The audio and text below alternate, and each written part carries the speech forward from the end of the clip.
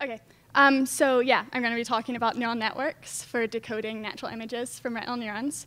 Many people contributed to this work, especially Nikhil and Will, who are both here at this conference. Nikhil is a co-first author, so you can always ask them questions. So a major field of research in neuroscience concerns neural coding and the relationship between sensory stimulus and the corresponding sensory neurons. So we can think about this relationship in two ways. One is encoding, which is the process of, given the sensory input, what are the neural responses, trying to predict those. And the opposite that I'll focus on is decoding, and that's the process of trying to reconstruct the sensory input given the spiking responses. So we care about decoding for a couple reasons. So decoding helps us to understand what the informational content of spikes is, and then we can examine what parts of the stimulus different cell types are encoding. And I'll be talking about decoding in the retina. And here we especially care about good decoding models because they can help to assess retinal prosthetics, because we can get a sense of the maximal visual restoration possible from the different patterns of activity elicited by the retinal prosthetic. So there are a couple different methods of performing decoding. The most common is linear decoding. This is a simple linear regression from spikes to stimulus. So for example, in the visual domain, we would reconstruct a pixel as a weighted sum of neural responses. So this is a very simple model, but has been pretty successful at basic stimuli, such as one-dimensional stimuli.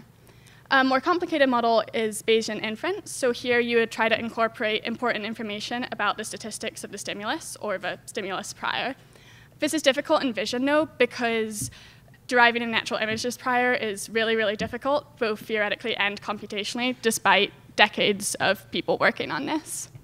So we propose to use deep neural networks to help enhance the decoding. These have been obviously successful at a lot of different tasks, especially in the image realm, and very good at denoising and super resolution, which are both relevant to decoding. We also would hope that the deep neural network could learn implicitly statistics of the stimulus. So basically, we would hope that we could use a neural network to approximate the full Bayesian decoder without having this explicit prior.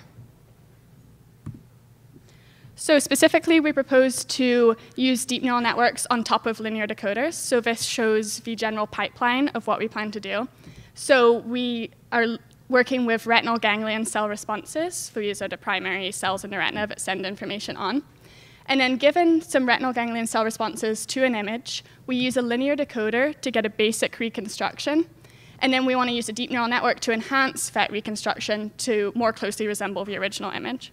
And the reason we use this two-staged approach instead of going straight from spikes to decoded images with a neural network is that then we're entirely in image space. So we can use all the image-to-image neural network architectures that have been developed. So in this talk, I'll primarily focus on simulated responses instead of real responses. And that's because we didn't have data of the exact type we wanted, and we wanted to explore different aspects of this approach using simulations more easily. But in general, a problem with deep neural networks is that there is limited training data because there's limited experimental data, both in the retinal preparation we use and in neuroscience experiments generally. So we propose to use an encoding model to go from image to neural responses, and using this, we can generate unlimited amounts of training data. So then we can train the linear decoder and the neural network on this unlimited training data and then transfer back to the real data. So we circumvent the problem of limited experimental data. And so basically, we were trying to learn the corresponding Bayesian decoder for a specific encoding model through amortized inference. Basically, we're putting a lot of effort into the training of these models, and then at test time, they should run very quickly. So while I'm only going to be talking about simulated responses, we do tie our simulations closely to previously collected real data. So basically, this retina prep consists of showing a natural images movie to a small piece of monkey retina that lies on an electrode array. So you record from many cells simultaneously. So we fit linear and nonlinear Poisson models to these cell responses. These are pretty standard models in neuroscience. And they basically consist of filtering of the stimulus, followed by a nonlinearity, followed by Poisson spike draws. And the point of this slide is just to show that our encoding models seem reasonable. So we deal with 4 different retinal ganglion cells, on and off paracel cells, and on and off midget cells. And here I'm showing an example cell of each type, and the black line is the recorded firing rate, and the red line is the predicted firing rate from our models, and you can see that they track pretty closely. So we're using reasonable encoding models.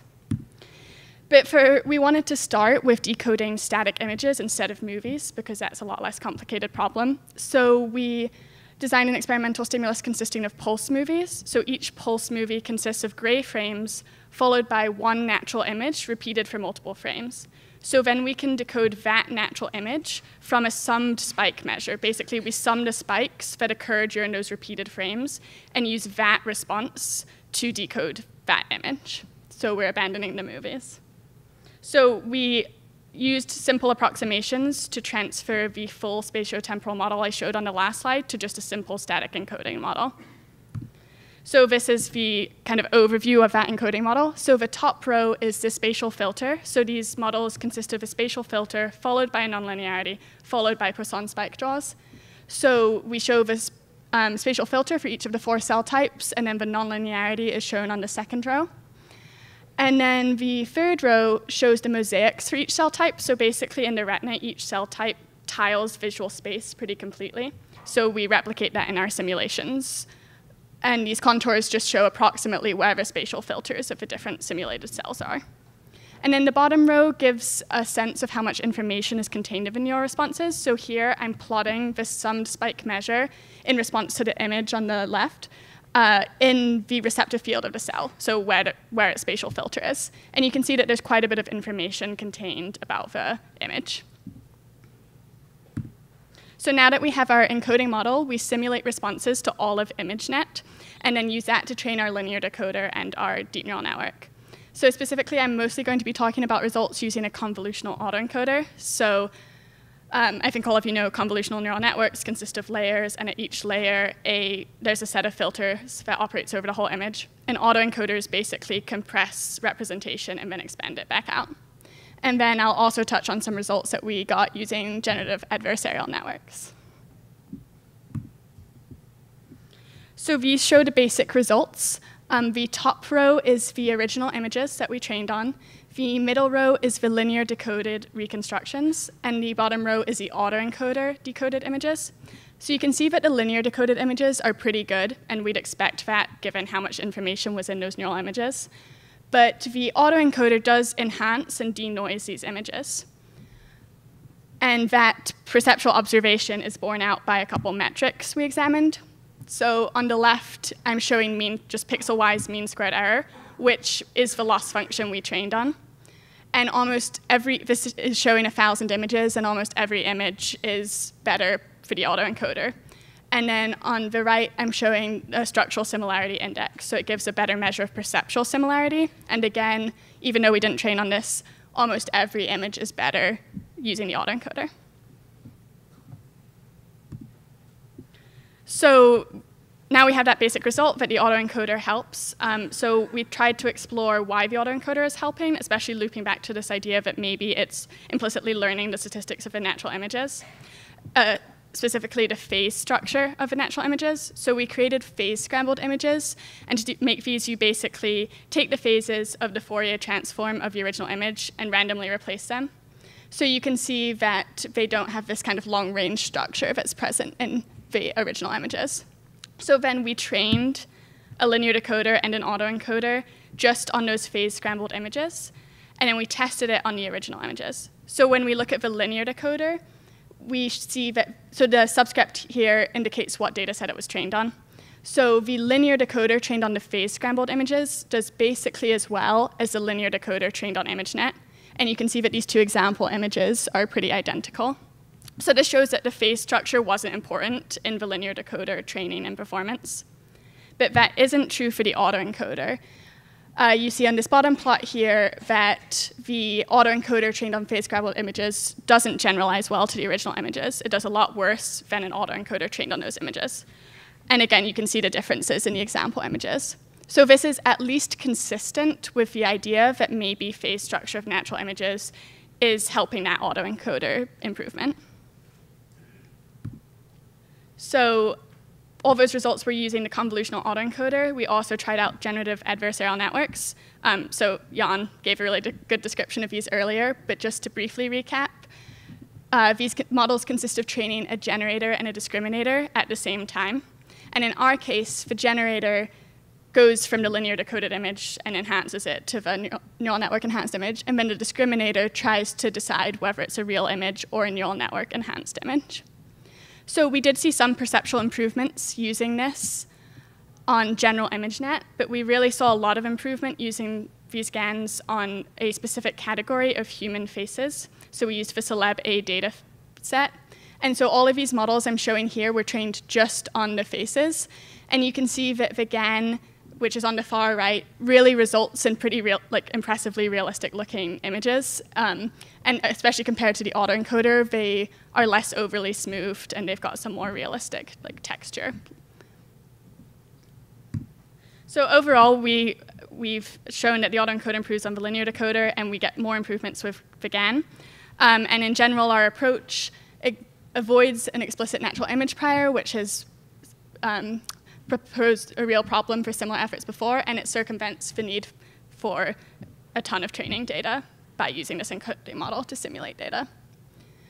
So there's a lot of future work to do with this. So the main track we're looking at right now is showing this works in real data. So we just recently collected some experimental data showing pulse movies to this retinal prep. So we should be able to analyze our approach in that. And so far, we see some preliminary results that seem promising and seem to indicate that this might actually work. We also want to play around with perceptual loss functions. So mean squared error is an imperfect measure because it does lead to these overly smoothed images. And especially for something like evaluating retinal prosthetics, we really want the images to be perceptually similar.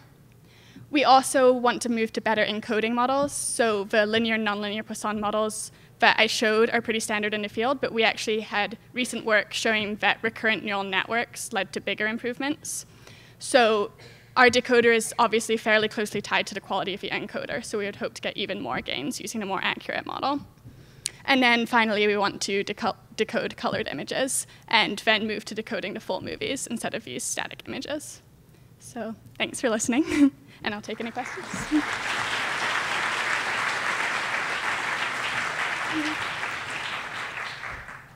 So we have time for 2 questions. When you evaluate your performance, how do you know in the end if it was a limit of your encoding model or your decoding model? Maybe you would have done better with a better decoder, or maybe you're actually hitting the limits of your encoding model. How do you ever know? Yeah, I don't think in this approach where we use both, there's necessarily an easy way to tease it apart. I guess it depends on what metric you're examining. We were only really concerned with examining the quality of the decoder. So, given one encoding model, we can obviously test different decoders and see which improves. But in the general approach, we have, they would work together, and the decoder would be very closely linked to the encoding model. But you can see kind of by also looking at real data as well, because there you're not using an encoding model, and you can explore just the decoder on those activities. One last question. Okay, going, gone. Okay. Oh, I think. Oh, there was one. Okay, Henry. If you notice anything systematic in the way that the decoder failed or did better or worse, I mean, you can visually appreciate that quite very easily. But did you imagine, or did you look at error in frequency space or orientation space? We did a little, but not systematically. But I mean, the main problem with our decoded images is fairly obvious, and that's that we're using mean squared error as our loss function. So that, So the main problem with these images is that they're overly blurred, like you saw, especially in the faces for the autoencoder. Besides that, it does have, I think the normal troubles of edges and small details like that, and some texture, especially when using mean squared error. So.